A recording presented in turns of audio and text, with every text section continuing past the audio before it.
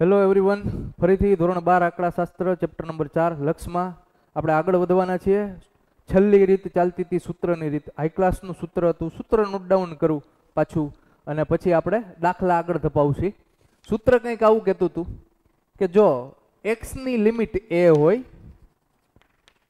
એક્સની N ઘાત minus એની N ઘાત, અને આમ જ વચાય છેદમાં ઘાત વગરનું, તો આનો જવાબ આવે n ગુણ્યા એની n માઇનસ એક ઘાત. આ મસ્ત નોટ ડાઉન કરવા જેવું સૂત્ર. આ આશિયામાં ધકેલી દેવાય એવું લાગે તો ચાલો જઈએ. તો આની રીતના સૂત્રની રીતના દાખલા કરતા હતા, સૂત્ર મુજબના દાખલા કરતા હતા. આવા નવા દાખલા આગળ વધારીએ. આન્સર અહીંયાથી ચાલુ થશે. મસ્ત દાખલા છે આ, ગણીને ગલગલિયા થાય એવા દાખલા છે. જોઈએ આપણે. શરૂઆત કરું એના પછીનો સ્વાધ્યાયનો દાખલો છે. Limit x tends to 1, એક્સની 7/2. હવે જો આગળના લેક્ચર જો તમે રિફર ન કર્યા હોય તો પહેલા એ રિફર કરજો. સૂત્રની રીતમાં જે આગળના લેક્ચરમાં દાખલા ગણ્યા ને એ બધી પૂર્ણાંકો ઘાતવાળા હતા અને બહુ મોટી ઘાતવાળા હતા. સૂત્રની રીતનો ફાયદો એ છે કે એની અંદર અપૂર્ણાંકની ઘાત આપી હોય, અપૂર્ણાંક ઘાત આપી હોય તો એનું પણ બરોબર છે, ગણતરી આરામથી થઈ શકે છે. રેડી? તો એક્સની 7/2 મોટી ઘાત હોય તો હું ગણતરી કરી જ શકું સૂત્રની મદદથી. પણ આની ખાસિયત એ છે કે અપૂર્ણાંક ઘાત આપે તો પણ આની ગણતરી થઈ શકે. રેડી? ચાલો જઈએ. એક્સની 7/2 -1 નીચે આપ્યું છે. એક્સની 3/7 એટલે આમ દેશી ભાષામાં ગણવા જાય તો 3.5 થાય, અને 3/2 એટલે 1.5 થાય. તો જોવો જઈએ, આનું લક્ષ મારે મેળવવાનું છે. જો મગજમાં ઓલા કંકુ ચોખા તમને કરી દઉં કે એક્સની લિમિટ 1 છે એટલે એક્સની જગ્યાએ 1 મૂકવાનો નથી. તમે મૂકો 1ની 7/2 એટલે 3.5 ઘાત. હવે 1ની ગમે એટલી ઘાત કરો, 1ની 3.5 કરો, 4.5 કરો, 5.5 કરો, જવાબ 1 જ આવે. 1ની ગમે એટલી ઘાત એટલે 1 માંથી 1 જાય તો ઉપર 0, નીચે અહીંયા એક્સની લિમિટ 1 છે એટલે અહીંયા 1 મૂકો, 1ની 1.5 ઘાત, 1 માંથી 1 જાય તો નીચે 0, છેદમાં 0 એટલે જવાબ અશક્ય બને. બરોબર છે? એટલે આનું લક્ષ્ય મેળવવાનું કીધું છે. આ મગજમાં ગણતરી કરવાની હતી, સૈદ્ધાંતિક વાતું હતી, બધી વાતું જ કરાય. આની ગણતરી ન દર્શાવાય. દાખલો અહીંયાથી ચાલુ કરાય. લક્ષ L બરાબર એક્સની લિમિટ 1 એમની એમ ઉપર આપ્યું છે. રકમ ફરીદાન લખવું. એક્સની 7/2 માઇનસ 1, નીચે એક્સની 3/2 માઇનસ 1. હિસાબ કિતાબ ચાલુ આગળ ધપાવું. પહેલા તો મને જોઈને ખબર પડી ગઈ કે સાહેબ ઉપર ઘાત નીચે ઘાત એટલે પહેલું કામ લિમિટ 2 ને આપી દેવાય. તો જોવો જઈએ, લિમિટ 2 ને આપવાની કોશિશ કરું. એક્સની લિમિટ 1 ઉપર નાની મળે અને એક્સની લિમિટ 1 નીચે નાની મળે.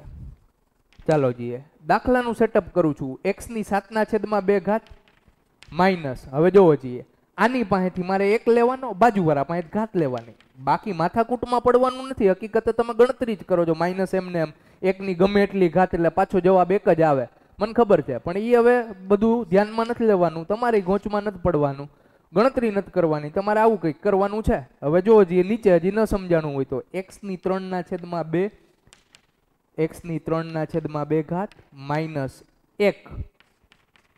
આ લિમિટ પાસેથી 1 લેવાનો, બાજુવાળા પાસેથી ઘાત લેવાની 3/2.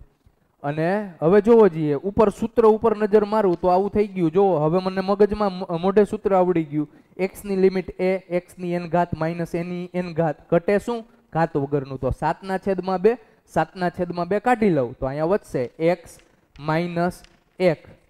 એ જ રીતે x માઇનસ 1 વડે અંશને ભાંગ્યા તો મારે છેદની ભાગવા પડે x માઇનસ. તો 2 કામ થઈ ગયા. હાઈ ક્લાસના ઉપરના 2 સૂત્ર બની ગયા. જોવો જઈએ, ઉપરનું સૂત્ર અને નીચેનું સૂત્ર ની ગણતરી કરવાની કોશિશ કરું. બરાબરના બરાબર એમના એમ. પેલા તો ઉપર જે સૂત્ર બન્યું એનો જવાબ આવશે n ગુણ્યા એની n માઇનસ 1 ઘાત, અને નીચેનું જે જવાબ નીચેનું જે સૂત્ર બન્યું છે એનો પણ જવાબ આવશે n ગુણ્યા એની n માઇનસ 1 ઘાત. ચાલો જઈએ, ગણતરી દર્શાવું છું. અહીંયા સૂત્ર બોલતો જાઓ અને કિંમત લખતો જાઓ. એક્સની લિમિટ એ એટલે એ બરાબર 1, એક્સની n ઘાત, n ઘાત એટલે જોવો જઈએ n બરાબર 7/2 મને આપ્યું છે રૂડું. જોવો જઈએ નીચે એક્સની લિમિટ 1 એટલે જોવો જઈએ એક્સની લિમિટ એ. આ ન સમજાય તો કમ્પેર કરતા જવાના. એક્સ લિમિટ એ 1 તો એ બરાબર આવે મને 1. ચાલો જી, એક્સની n ઘાત એટલે ઘાત મને આપી છે 3/2.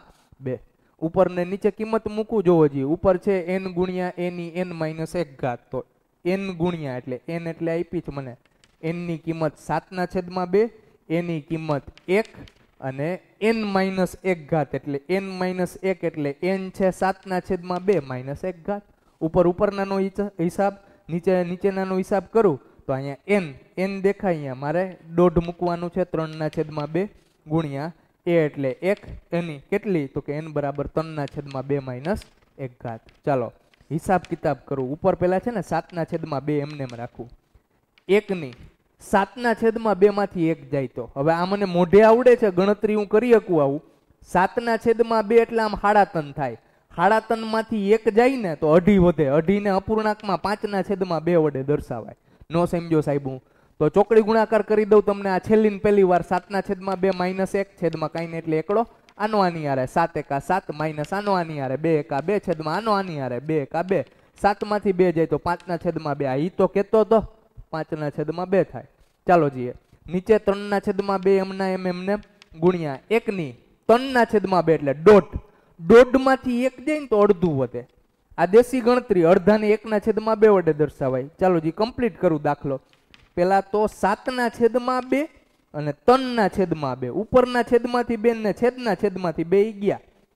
ઉપર વધશે આવું 7 ગુણ્યા 1 ની ગમે એટલી ઘાત કરો કેટલું થાય 1. નીચે 3 ગુણ્યા 1 ની ગમે એટલી ઘાત કરો કેટલો જવાબ મળે 1. 7 એકા 7 અને 3 એકા 3. લક્ષ L બરાબર this is your final answer. ઠીક છે. તો આ અપૂર્ણાંક વાળા દાખલા બરોબર છે. આવા નવા દાખલા હજી વધારે કરીએ. આ દાખલો નોટ ડાઉન કરી લેવાનો. સિમ્પલ દાખલો છે સૂત્રની મદદથી. ઠીક છે. ઓકે.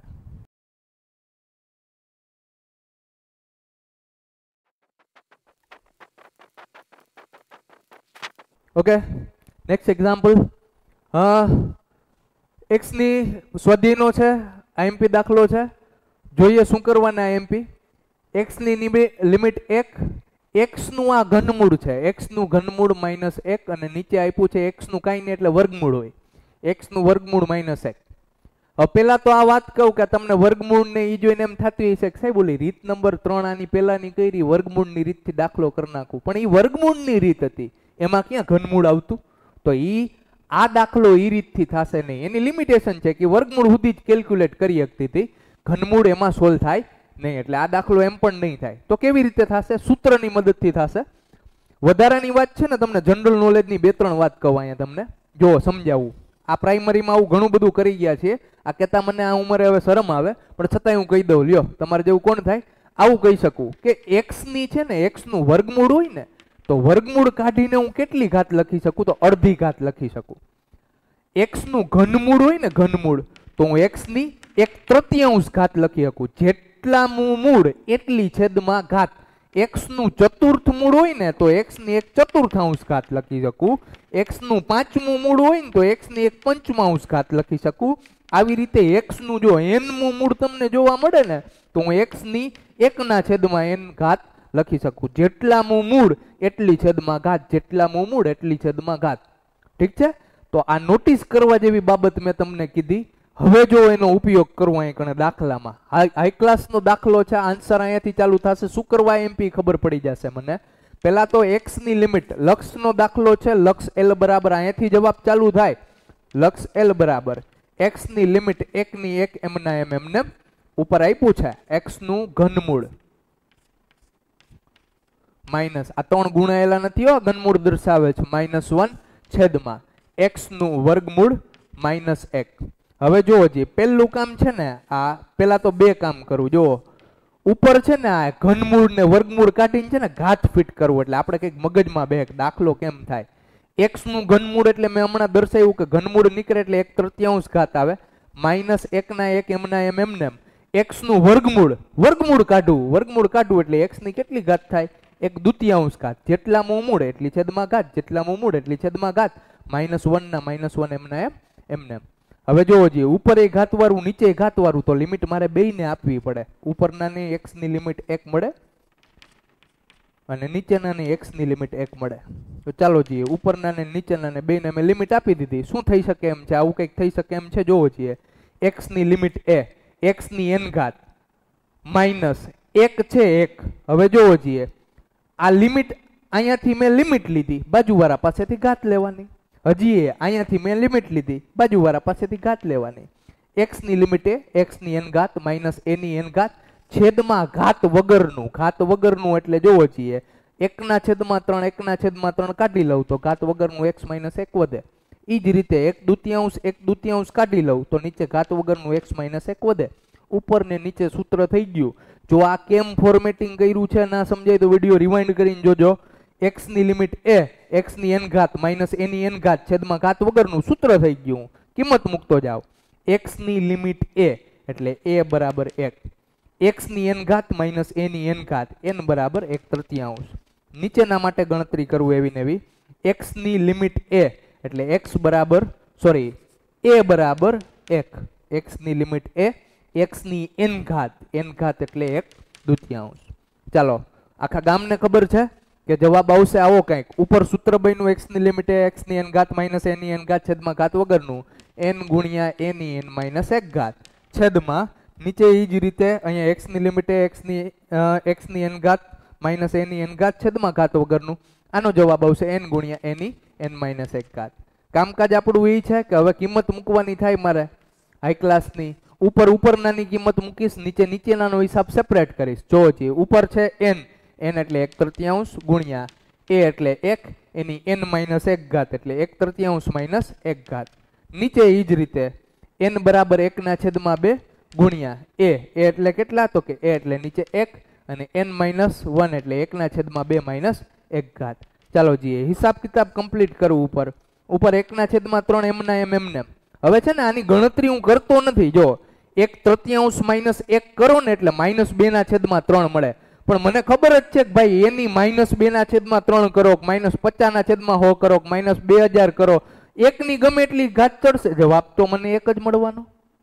હજી ન સમજાણું હોય તો નીચે 1 ના છેદમાં 2 એમના એમને. એકની અડધામાંથી એક બાદ થાય ને એટલે માઇનસ અડધું વધે. પણ મારે ગમે એટલી વધે, એકની ગમે એટલી ઘાત કરવું એટલે જવાબ મને એક જ મળવાનો. જોવો જઈએ આ ઉપર 1 એકા 1 છેદમાં 3 એમના એમને. ઉપરનાનો સેપરેટ હિસાબ કરું છું. નીચે 1 એકા 1 છેદમાં એમના એમને. ટીચરે શીખવાડ્યું હતું નાના હતા ત્યારે. અંશનો છેદ છેદમાં આવે, છેદનો છેદ અંશમાં જાય એટલે આ બે ઉપર આવી જશે અને આ અંશનો છેદ છેદમાં એટલે નીચે આવી જશે. લક્ષ l બરાબર 2 ના છેદમાં 3. This is your final answer. ઠીક છે, તો આ નોટ ડાઉન કરી લેવા જેવો દાખલો. વર્ગમૂળ ઘનમૂળ વાળા પણ દાખલા સૂત્રની રીત વડે થઈ શકે. આ સૂત્રની રીત છે, બાકીની રીતનો સાર છે. નોટ ડાઉન કરી લેજો.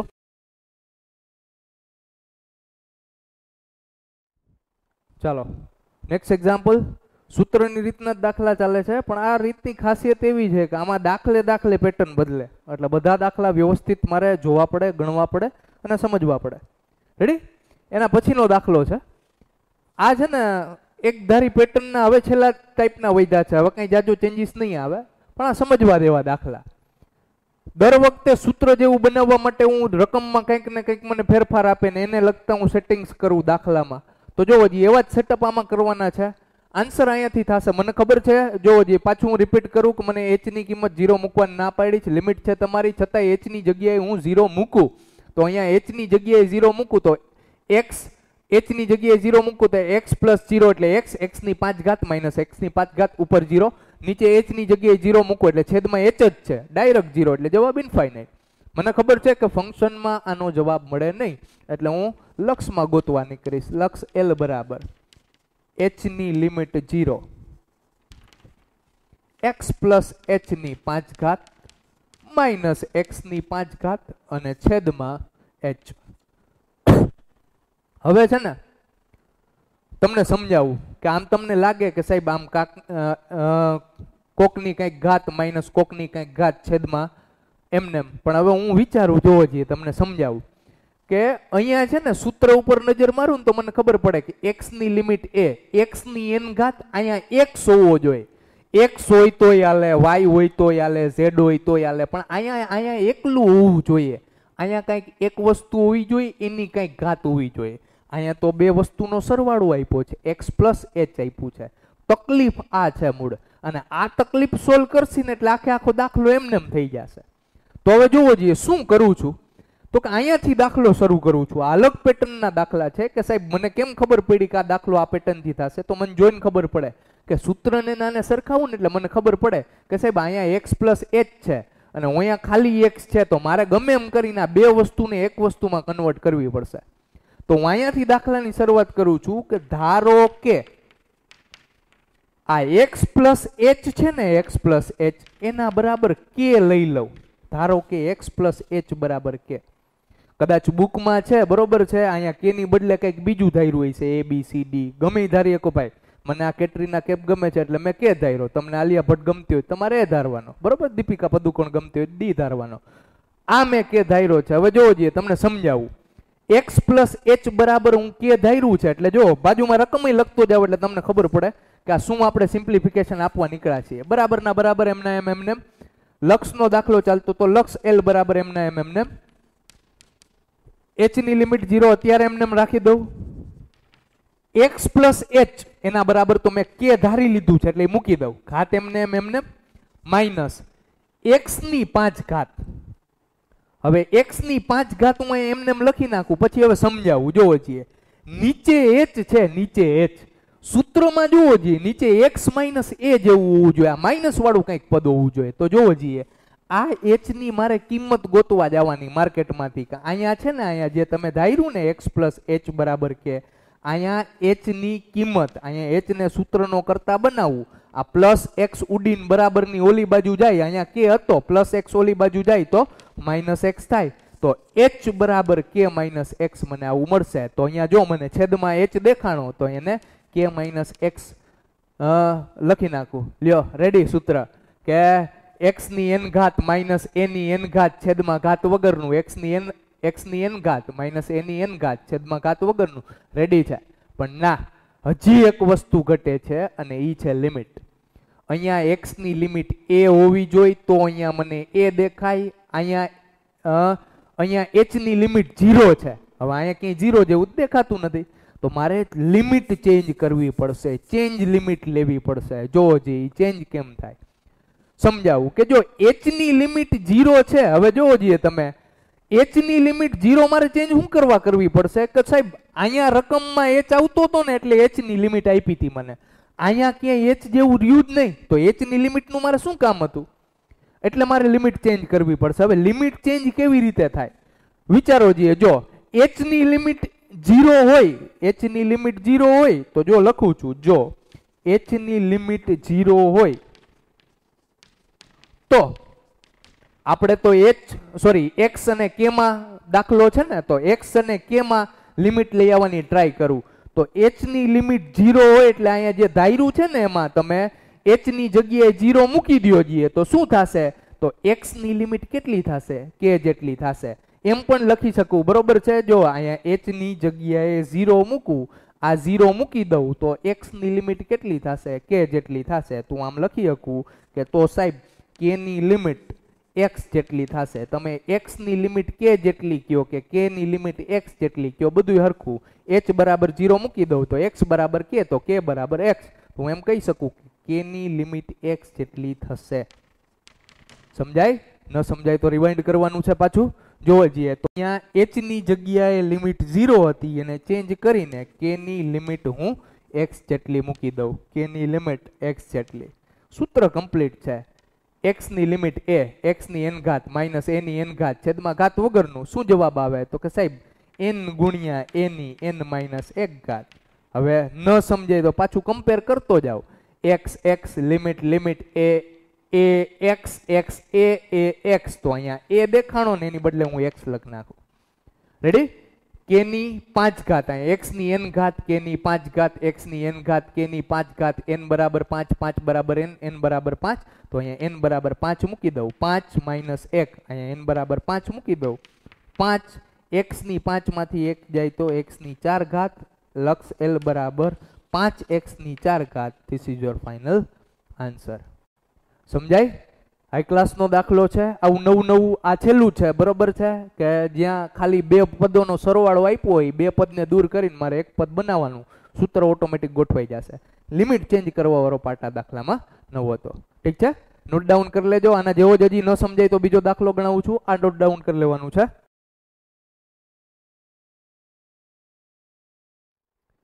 ચાલો એના પછીનો દાખલો સેમ ટુ સેમ આગળ ગણ્યો એવો જ બરોબર છે, ઘાતમાં નાનો ચેન્જ છે. આ સમજાવવા માટે પાછું તમને, હજી આગળનો દાખલો ન સમજાણો હોય તો સેમ ટુ સેમ આ સ્વાધ્યાયનો દાખલો છે. રકમ આવી કંઈક છે, h ની લિમિટ 0. આ બધા દાખલા તમારે હારોહાર જ નોટ ડાઉન કરતા જવાના છે, વિડીયો જોતો જવાનો, દાખલો ગણતો જવાનો. બીજું મારે શું કામ છે? h ની લિમિટ 0 ના 0 એમને x પ્લસ h એની 7 ઘાત માઇનસ x ની 7 ઘાત છેદમાં h. મને ખબર પડે કે h ની જગ્યાએ 0 મૂકે નહીં, ના કડાકા ભડાકા થાય, જવાબ ન મળે. તો અહીંયાથી દાખલો ચાલુ કરું છું. લક્ષ L બરાબર h ની લિમિટ 0, રકમ ફેરદાન લખું છું, x પ્લસ h એની 7 ઘાત માઇનસ x ની 7 ઘાત અને છેદમાં h. સમજાવવું ફરીથી કે મને કેમ ખબર પડે? મને સપનું ન આવે કે આ દાખલો મારે ધારીને કરવાનો છે. મને આમ ખબર પડે કે સાહેબ સૂત્ર મને આવડે છે, એમાં ખાલી અહીંયા x હોય, x ની n ઘાત હોય. અહીંયા x પ્લસ h આપ્યો છે, તો મારે શું કરવું? તો કે જો હજી અહીંયા મારે ધારવું જ પડશે ફરજિયાત. અને શેના બરાબર ધારવું, શું ધારવું, એ મને આ રકમ જ કહે છે. x પ્લસ h છે. જો હજી હું સ્ટાર્ટ કરું છું, અહીંયાથી ચાલુ થશે. ધારો કે x પ્લસ h છે, x પ્લસ h બરાબર હું ધારું છું એ ધારું છું, એટલે આ વખતે આલિયા ભટ્ટ ગઈ મિત મેં ધાર્યો x પ્લસ h બરાબર એ ધાર્યું છે. તમે ગમે ધારીએ કહો, ABCD ગમે લાગે, આપણે x પ્લસ h બરાબર એ મેં ધાર્યું છે. હવે જોવો જઈએ આ રકમને પાછો ચેન્જ કરતો જ જાઉં. x ની લિમિટ જો તો x ની લિમિટ સોરી આવું કંઈક હતું, L બરાબર h ની લિમિટ 0 ની 0 m ની m ને અહીંયા x પ્લસ h એના બરાબર તો મેં એ ધારી લીધો, તો x પ્લસ h બરાબર હું અહીંયા એ મૂકી દઉં, એની 7 ઘાત માઇનસ આને હળી નથી કરવી, એમને એમ ભલે રહ્યું x ની 7 ઘાત અને છેદમાં જોવો જી h. હવે h છે ને, h ને સૂત્રનો કરતા બનાવવું, કેમ કે મારે છે ને છેદમાં કંઈક માઇનસ વાળવું જોઈએ, તો ક્યાંકથી લઈ આવવું તો ખરે ને. તો અહીંયા h ને સૂત્રનો કરતા બનાવવું, તો આ h ને સૂત્રનો કરતા બનાવવું. આ પ્લસ x છે ઉલરીને ઓલી સાઈડ જાય, અહીંયા એ હતું, આ પ્લસ x ઓલી બાજુ જાય તો a માઇનસ x થાય. તો આ h દેખાય અહીંયા a માઇનસ x મૂકી શકું એવું મને આ કહે છે. તો અહીંયા h દેખાણો છેદમાં, તો અહીંયા a માઇનસ x મૂકી શકું. સૂત્ર રેડી થઈ ગયું.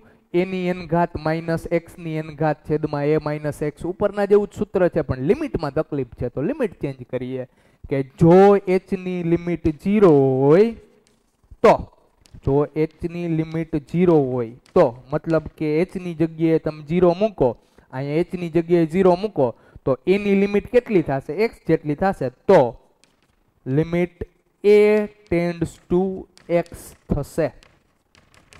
તો h ની લિમિટ દેખાય, જો મેં શું શું કર્યું, x પ્લસ h દેખાય, અહીંયા એ મૂક્યા, h ની જગ્યાએ a માઇનસ x મૂક્યા, અને હવે તો લિમિટ ફારફેર કરી નાખું. h ની લિમિટ 0 ની જગ્યાએ નવી લિમિટ a માઇનસ x મૂકીશ, તો આ h ની લિમિટ 0 ગઈ, કેમ કે ક્યાંય h હતો જ નહીં, એની લિમિટ x માર્કેટમાં આવી. તો કમ્પ્લીટ કરવું દાખલો.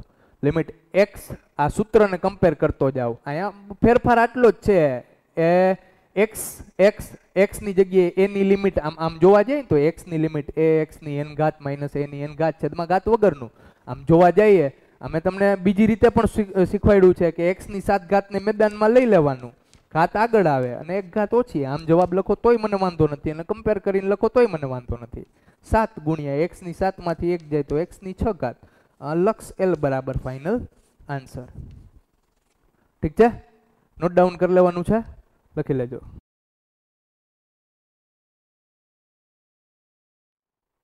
ચાલો એના પછીનો દાખલો, પાછું બધી રીતનું મિક્સિંગ. આમાં પાછું આવું કંઈક આપ્યું છે મને કે limit x tends to 0 1 plus x નું nમું મૂળ માઇનસ 1 અને છેદમાં x એનું લક્ષ મેળવો. જાજી પંચાત નથી કરવી, પણ મને ખબર પડે કે x ની જગ્યાએ 0 મૂકવાની ના પાડી તમારી લિમિટ છે, 0 મૂકી દઉં, છેદમાં 0 બને, જવાબ ના મળે, એટલે મારે એનું લક્ષ ગોતવું પડશે. દાખલો અહીંયાથી ચાલુ કરવું. લક્ષ L બરાબર દાખલો ચાલુ થશે, x ની લિમિટ 0 1 પ્લસ x નું nમું મૂળ એવું કહેવા માંગે છે, -1 અને છેદમાં x. હવે પેલા તમને સમજાવું, પેલા આવો કંઈક કાર્યક્રમ કરી લેવાય કે આગળ જે અગાઉ મેં જોયું ને કે ઘનમૂળ હોય તો 1/3 ઘાત ચડે, વર્ગમૂળ હોય તો 1/2 ઘાત ચડે, ચતુર્થ મૂળ હોય તો 1/4 ઘાત ચડે. તો 1 પ્લસ x ની આ કેટલી ઘાત દર્શાવે? તો nમું મૂળ છે, તો 1/n ઘાત.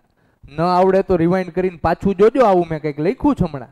માઇનસ 1/1 એમના એમ એમને એમ અને છેદમાં x એમના એમ એમને એમ.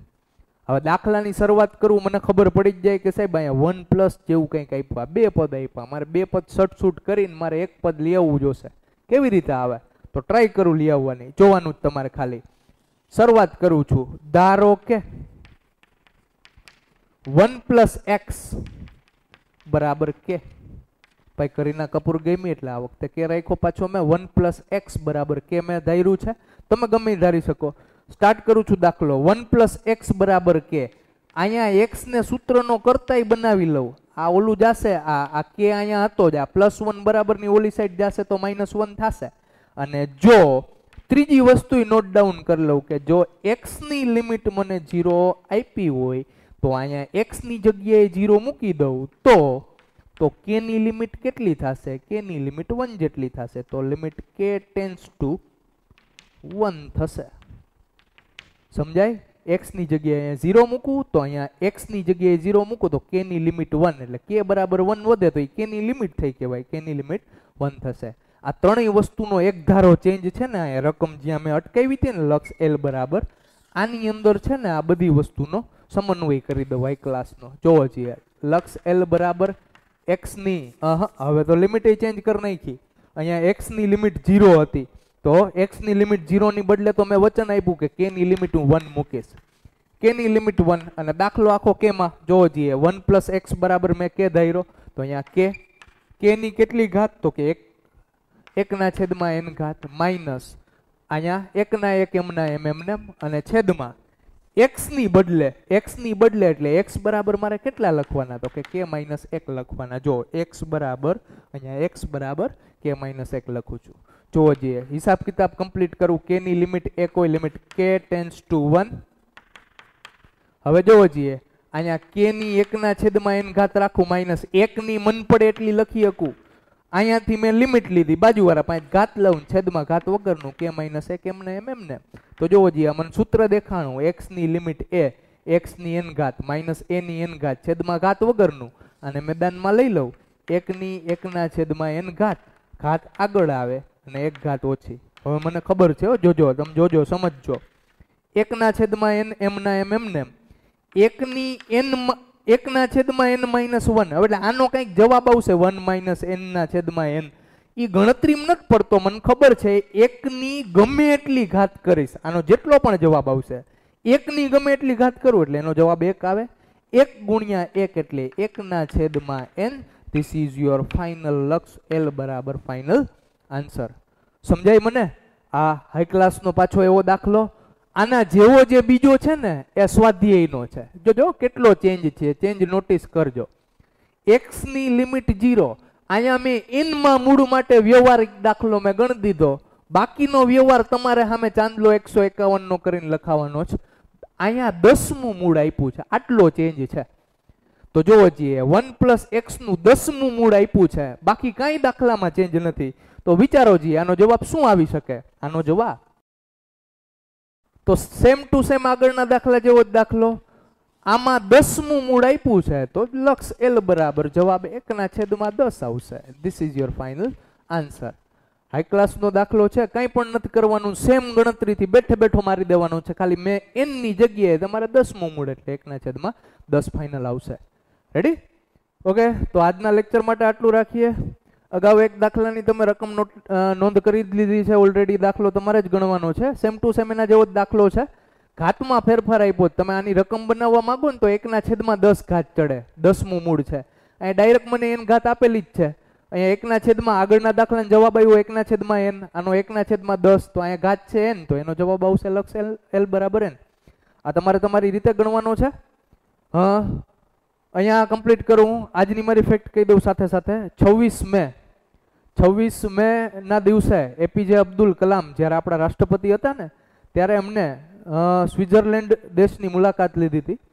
તો ખૂબીની વાત એ છે કે જ્યારથી એમને મુલાકાત લીધી ને ત્યારથી 26 મે એટલે સ્વિટ્ઝરલેન્ડની અંદર વર્લ્ડ સાયન્સ ડે તરીકે ઉજવાય છે. સ્વિટ્ઝરલેન્ડની અંદર 26 મે આપણા ભૂતપૂર્વ રાષ્ટ્રપતિ હતા તો એમને એટ્રીબ્યુટ આપ્યું એમને, બરોબર છે, એપીજે અબ્દુલ કલામ માટે થઈને, જેમણે એ વિઝિટની તારીખ સ્વિટ્ઝરલેન્ડમાં એને વિઝિટ કરી હતી 26 મે, ત્યારથી એ લોકો એમને વિજ્ઞાન દિવસ તરીકે ઉજવે છે. ઠીક છે, તો આજની મારી ફેક્ટ હતી. આ લેક્ચર નંબર 6 આપણે કમ્પ્લીટ કરીએ. નેક્સ્ટ લેક્ચરમાં ચેપ્ટર પણ કમ્પ્લીટ કરશી, રીત પણ કમ્પ્લીટ કરશી. આજ માટે આટલું રાખીએ, મળીએ નેક્સ્ટ લેક્ચરમાં. Thank you.